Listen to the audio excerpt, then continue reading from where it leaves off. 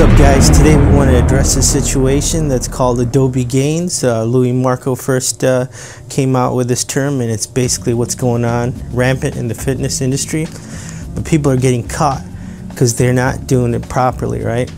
Now, we're not condoning any of this behavior. We just want to show you how to do it and how to do it properly. And if you decide to do it, how to do it without getting caught.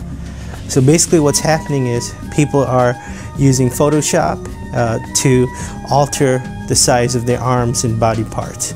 And what that does is they use a tool called Liquefy, and that basically will bend the borders if you push it too much, right? So in the background, if there's cracks or anything like that, it can get bent.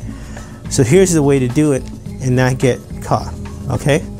So, and this is just for demonstration purposes only. First, you get your picture, right?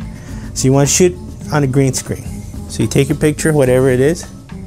Once you're done with the shot, okay, you cut yourself out, you key yourself out, then you grab the background. So wherever it is you want this picture to take place, you go there, you take a picture with your camera, you have it.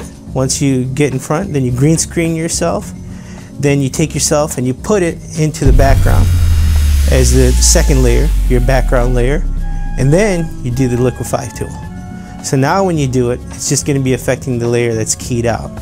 So we'll show you how that's done. While I'm talking, you'll be seeing it right next to me over here.